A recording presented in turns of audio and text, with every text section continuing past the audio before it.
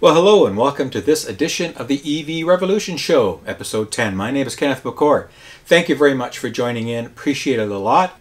Before I get into some of the top stories that I'm following for this time period, I wanted to just start off with an overwhelming thank you for all the support that I got for my last show. I received hundreds of comments, really. It was just kind of a really humbling experience to read all the positive comments. I want to say thank you to everybody who submitted those, and also for the initial support that I got through Patreon supporters. I put the call out last time and people responded, and it's very heartfelt, and again, just extremely grateful for the support that I've received so far on Patreon, so I thank you very much for that. What I wanted to talk about, obviously what's hitting the headlines over the last couple of days, being the time period I'm recording this show, is the Tesla quarterly reports and all the information about that. I'm not going to get into the summaries. There's lots of people covering that. There's tons and tons of media coverage. In fact, I think there's too much media coverage, if you want to be honest. I want to talk about the momentum and what we're seeing here from a Tesla and a Model 3 perspective. It's great to see the momentum that they're generating, and as I mentioned, there's lots and lots of media coverage coming on the Model 3. The latest July EV sales, Tesla Model 3 by far has led the way. The North American numbers, it certainly was a landslide. With some of those in Canada as well, those numbers equate to over 14,000 Model 3 deliveries for the month of July. That's outstanding that they've been really able to crank that up in a relatively short period of time. I think that puts the year-to-date numbers somewhere in the 38, 39, 40,000, let's say 40,000 range if you include Canada into that mix, maybe slightly more for year-to-date deliveries for the Model 3 in North America. Of course, these are the only countries that they're delivering right now. Is in the United States and Canada. Now, Tesla has said in their last report, the quarterly report from yesterday, that they are going to try to achieve 50 to 55,000 Model 3 deliveries for quarter 3, or production, of Model 3s for the third quarter. That's their third fiscal quarter, which is a month off or so of calendar. And let's assume that they try to do the same for Q4. That would put an estimate of a total calendar year sales prediction for Model 3s at around 120 to 150,000 units. Tesla is Elon indicated that he wants to ramp up the Model 3 production even further. He wants to get to 10,000 a week, but he said the reality of that happening is by closer to the end of the year. So I'm not going to really go into analyze all the numbers. I think that, again, that's outstanding, the job that Tesla is doing in being able to really get these Model 3s out. And I've been saying this for a long time, crank them out, got to get them out, got to get them out. I'm very, very excited for them. Everything's trending nicely for those, for them. And for all those haters and shorters that are out there, you guys can just take a hike. I mean, Tesla's not going anywhere. They're here to stay. So that's the reality. You better deal with it. If not, move along. One thing, though, however, I've observed is that, as I mentioned, every media outlet, I'm reading websites upon websites, and 9 out of 10 stories on the websites are Tesla related, have Tesla. And it's great that they get the coverage. But I'm really kind of surprised at all this attention that Tesla is getting. And let me tell you why. So, I've been following, and many of you know, I've been following Tesla since the reveal for the Model 3 in March of 2016. So I'm no expert. I'm very excited about the electric vehicle marketplace, and I'm so excited to watch what's going on, hence the reason I'm doing these shows. From a global perspective, because it really is, there's the momentum not just here in North America, not just in California and Fremont, but really around the world. It's exciting to see, and I challenge you to look beyond your regions and your countries for what's going on in this movement, because it's outstanding, I'll tell you that. So, and it's not just coming from one car manufacturer. So what I'm trying to say here is that what we're seeing now for these July delivery numbers and what we've been seeing over the last few months and will continue to see from Tesla is just really the realization of Tesla doing what they said they would do some months or even years ago. When the Model 3 was revealed, it was a phenomenal event, because after that reveal, a couple of months later, they had an outstanding number of reservations, which quantified to over about 400,000 in a short period of time. I call those reservations back orders, right? I want to order a product, it's not in stock, so it's in a back order until I get stock. It's a similar aspect from cars. So that feat alone was never seen on a scale that occurred, and we've talked about that on other shows. Analysis to the Mustang from the '60s, unheard of, kind of like the iPhone moment in car, especially in car achievement, never mind electric vehicle achievements. So it was really a stellar event. And after some time, Tesla, is now in full swing in manufacturing, and they're pumping out the Model 3s by the thousands weekly, which we are hearing constantly.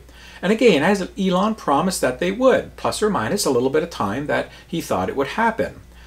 Well, in my opinion, he has to, and I've been saying this for a long time. He's really just trying to get inventory out there to fulfill the large hundreds of thousands of back orders that he has for the Model 3 coming from people around the world.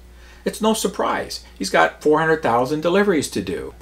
So if we use those numbers and extrapolate out, and again, I'm no scientist, I'm no mathematical genius, I'm just doing a little bit of summary here to give you some framework to think about. In order for Elon to clear the back orders of existing reservations that he has for the Model 3, it takes about another year or so.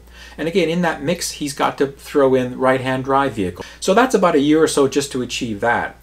And then, of course, there's continuing to be new orders coming in. We don't know how many, but we know that people are now seeing the Model 3s on the streets. They're seeing them in showrooms, in stores.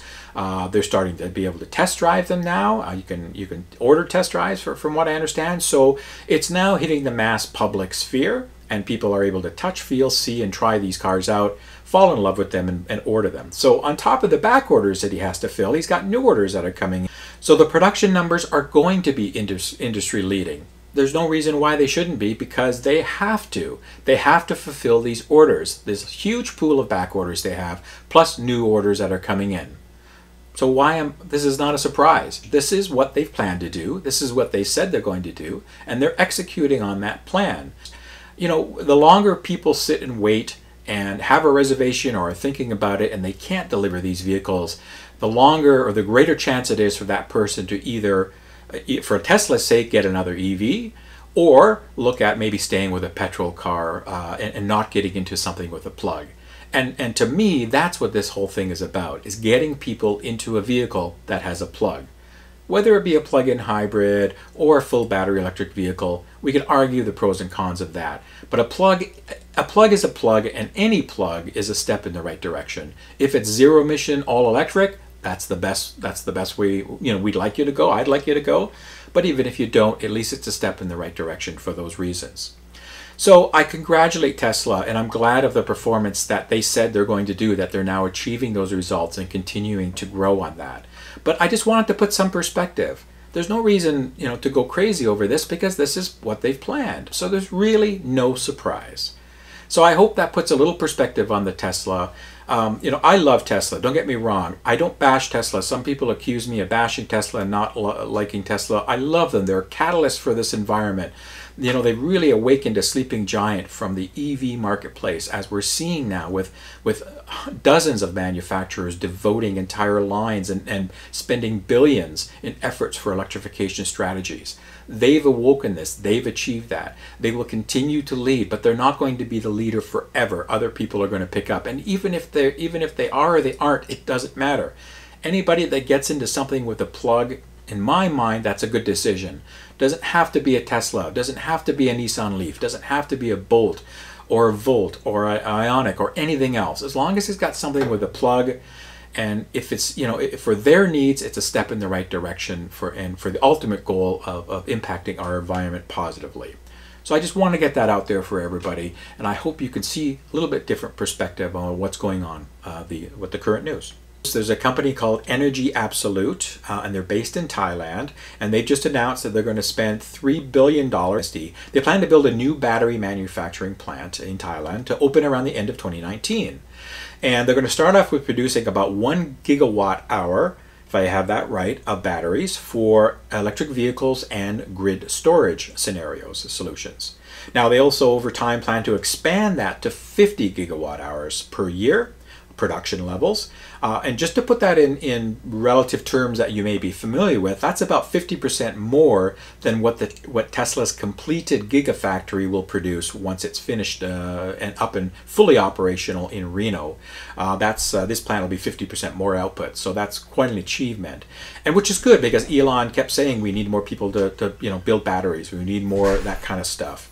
So all that stuff is good, and we need more of that.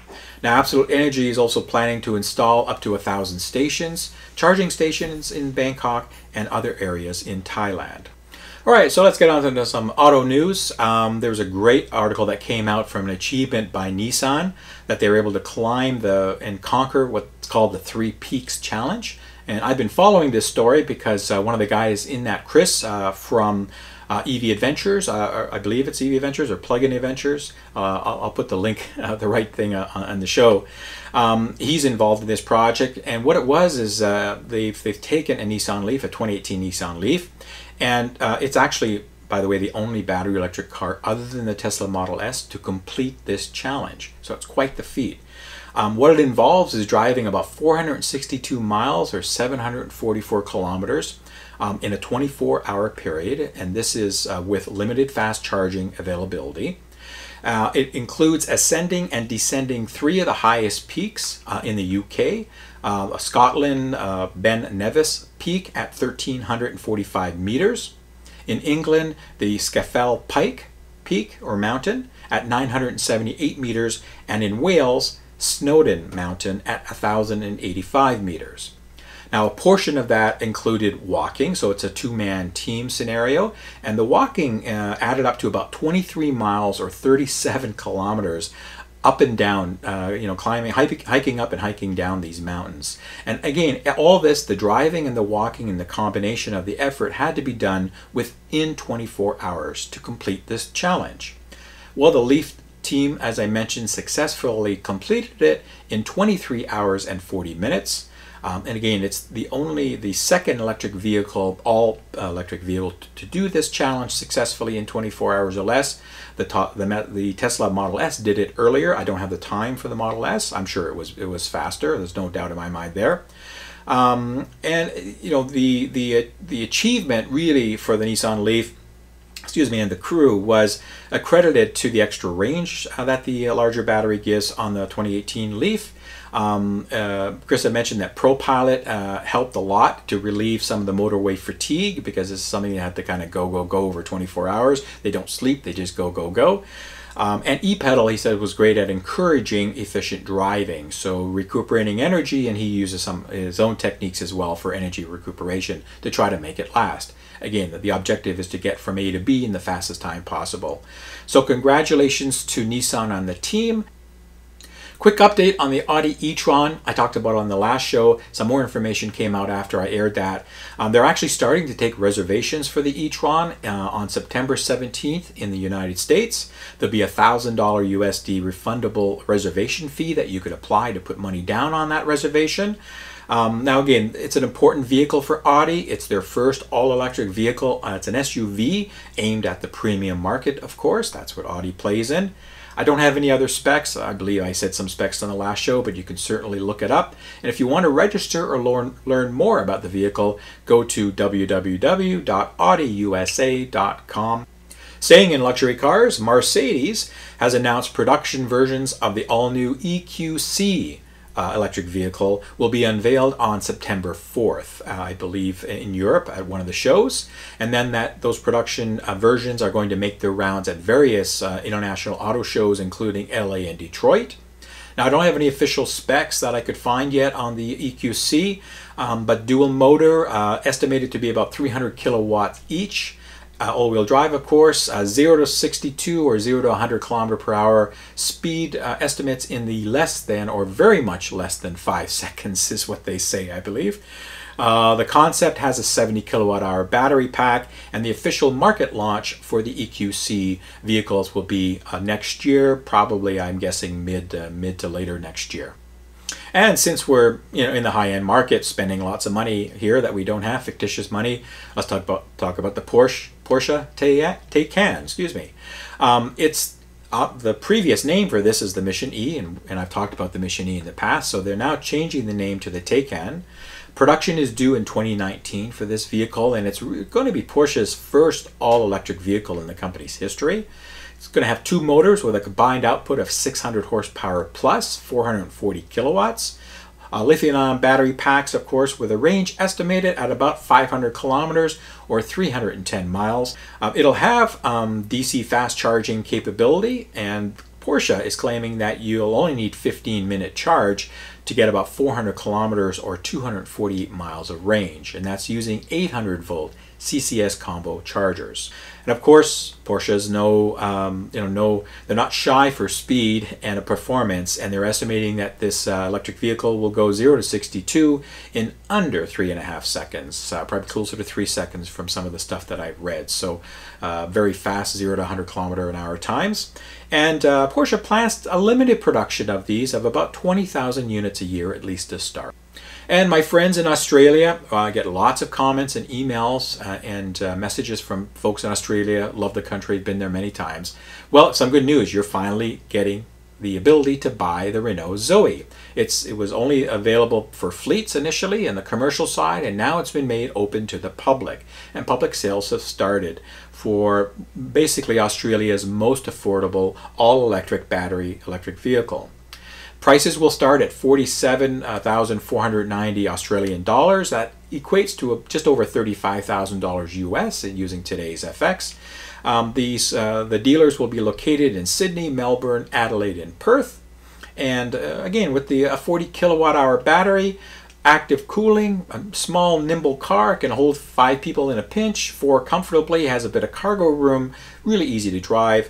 I think this car is going to do very well because it's next to the Leaf, overtaking the Zoe in Europe. It's really been Europe's best-selling EV battery electric vehicle for quite some time. So good luck and congratulations on that.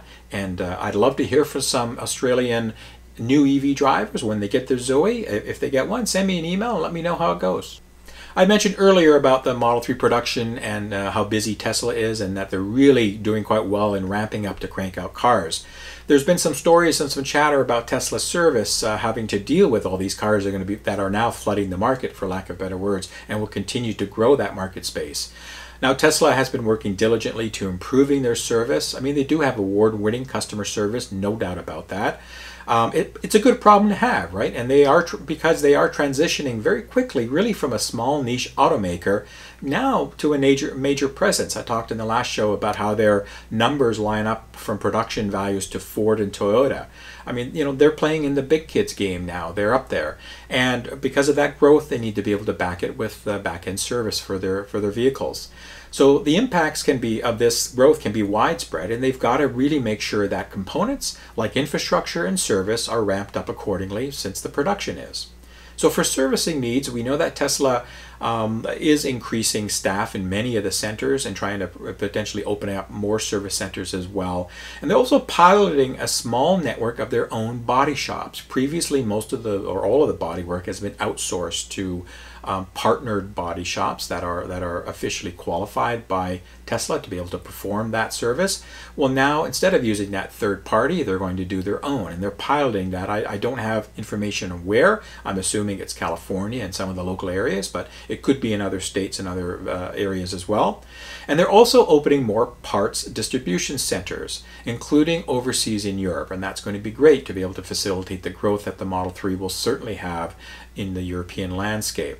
So, and they're also planning, and they've talked about this before, that they're going to just an ongoing continuation of expanding the mobile service program, the Rangers, I believe, so that they can continue to take service out to the field as opposed to having owners come into shops for minor things and things that they can fix out in the field. So congratulations, Tesla, on continuing, on recognizing that need and continuing to move forward to improve your service as you grow as a car company. Now, in other news, I talked about mass transit EV adoption on the last show, and as soon as, it always happens. As soon as I just put something out there to air, I get another story that fit right into that episode. So I wanted to just quickly talk about another mass transit EV adoption purchaser. Of course, I reported last time about London and Oslo that they put some bulk orders in for new EV buses from BYD. Well, BYD in China has also received an order for 10 of their 40-foot transit buses from here locally, the Toronto Transit Commission, or the TTC as we like to call them. By the way, they're Canada's largest transit operator, and they're also the third largest transit operator in North America. That's quite an achievement. We do have a very good transit system here in Toronto. TTC has the option to purchase 30 or more buses later on, but they're going to get 10 to start, and they expect the rollout of these sometime next year. I know that there are other municipalities, Brampton and some others, that are piloting electric buses as well, so I think we'll start to see a bit of a domino effect as far as purchasing and transit fleets getting into the full electric bus game.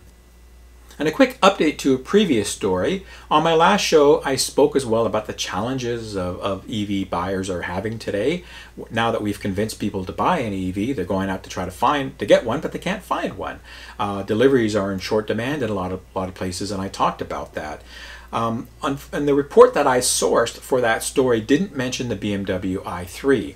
So I've looked into this, and from what I can understand, I've made some calls and some inquiries. And here in Canada, the 2018 models of the i3 are sold out. So BMW Canada is now taking orders, and dealers are taking orders for model year 2019 i3 versions. That's, again, both battery only and Rex versions. The earliest deliveries, from what they're telling me, are going to start happening for those 2019s in the November-December timeframe of this year. In the USA, I'm hearing it's a similar situation, but they tend to get more allocations of inventory because these vehicles are built overseas. So therefore, the wait times might be a little bit quicker for new orders. It could be somewhere in the area of 2 to 3 months. I'm not sure. If anybody has an i3 that they've ordered in the US, that they live in the US, and they've been given some delivery dates or some time frames, please send me an email. I'd love to hear about you so I can update my stats on that. And my understanding from Europe is that it's a factory build situation, which is about a three-month lead time. So there's not really a lot of inventory of i3s in Europe. It's basically build to spec. Once you put an order in, it's taking about 3 months to build.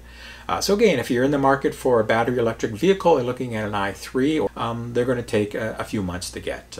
And my thanks to one of my viewers. His name is David McDonald. He asked me about this in the last YouTube comments, so I looked into it, and I hope that that's satisfied your curiosity, David, and thank you for asking the question. All right, so it's mailbag time. Always love mailbag. I got one email after the last show that I want to get into, and this is from TJ Dessel, if I'm getting that right, because it's an acronym name. TJ, I'll use that part, does not say where he or she is from, but the basis of the question was regarding plug-in electric hybrids versus full battery electric hybrids. But the question is about that TJ is starting to see more and more plug-in electric hybrids occupy charging spots. So he's asking me the question of how do I see the overall best scenario for EVs and their infrastructure maybe 5 years out, 10 years out, or 20 years out, especially when fossil fuels are hopefully a relic of the past.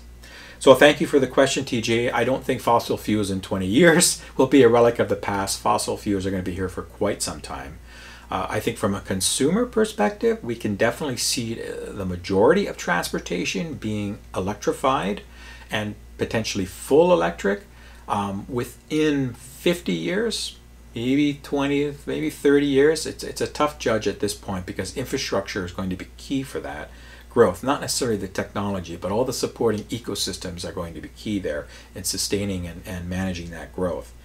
But how do I see EV infrastructure? Well, I've talked about this quite a lot. EV infrastructure is growing. There's announcements all the time of new chargers being built and so forth, and partnerships, and even the big oil gas companies are getting into the game. We talked about BP and Shell before, that they are, they're either acquiring EV charger companies or they're going to build their own to augment their gas stations, and that's what we're seeing happening. So the expansion of EV charging infrastructure is continuing to grow, and it will continue to grow more at an accelerated pace as charger technology gets cheaper even on the public fast charging side, and more carriers, or the big carriers that are providing those services today, the producers expand even more, because now they're starting to make a profit in all that capital they've outlaid already, as people start to use their charging outlets. So I do see a very quick ramp up of electric charging infrastructure, especially within the time periods that you've mentioned, as more battery electric and hybrid electric vehicles come on the line.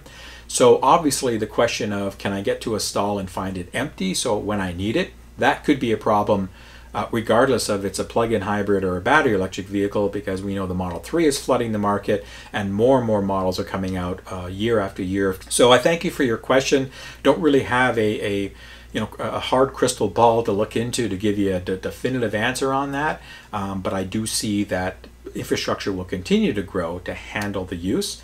And as I mentioned on a previous show a few episodes back, 90% of charging will be done at home in a lot of cases. So I don't think it's going to be that bad of a problem. It may be for the short time, as we talked about, or as I talked about, that EV sales are through the roof and that they're continuing to climb, and as infrastructure catches up. But that gap shouldn't be too long, and the infrastructure should be there to be able to satisfy the needs of most EVs relatively soon. So thank you, TJ, for the question. I appreciate it. All right, so like I said, Fast and Furious at the top of the show. We're done. That's it for this episode of the EV Revolution Show, episode 10. I love to hear from everybody, and as I mentioned off the top, thanks for all the comments on YouTube. Please send me an email if you've got questions. You can also voice your question in the form of a video, which I'll air in the show, or if you want to do an audio, and I'll put that online, I'll put that on air. And if you've got a question that you want to ask, or just write it down and send me an email to evrevolutionshow@gmail.com. You can follow me on Twitter and respond that way at evrevshow is the Twitter handle. As always, if you haven't subscribed to this YouTube channel, I would ask you to please do that. Click that little bell as well so you'll get notified when new episodes appear automatically. Don't have to go check and scroll. Every subscriber means a lot. As I mentioned, I did put together and have started a new audio podcast series. So you can search iTunes for that. Look for EV Revolution Audio Podcast. Oh, by the way, this week it went live on Google Play, and I thank one of our viewers for the suggestion there of putting it on Google Play. It was actually a pretty easy process. It took only a few days for it to get approved, and it's now available and searchable on the Google Play Store. So have a listen. I'll be doing my next audio podcast in about a week's time with a very special guest, so stay tuned. That's going to be a really interesting one. And of course, I started off the top of the show with a big heartfelt thanks for Patreon supporters, and I do encourage, if you feel up to it, you want to continue to support me and support the growth of the show by doing a pledge through Patreon. So I appreciate it a lot. You can go to patreon.com/EV Revolution Show, and you can pledge there through Patreon. And again, for everybody that has pledged or is considering it, thank you very much. I really, really appreciate it. And that takes me to the end of this episode. I want to thank everybody for tuning in and wish everybody the best. And until next time, take care, and we'll see you later.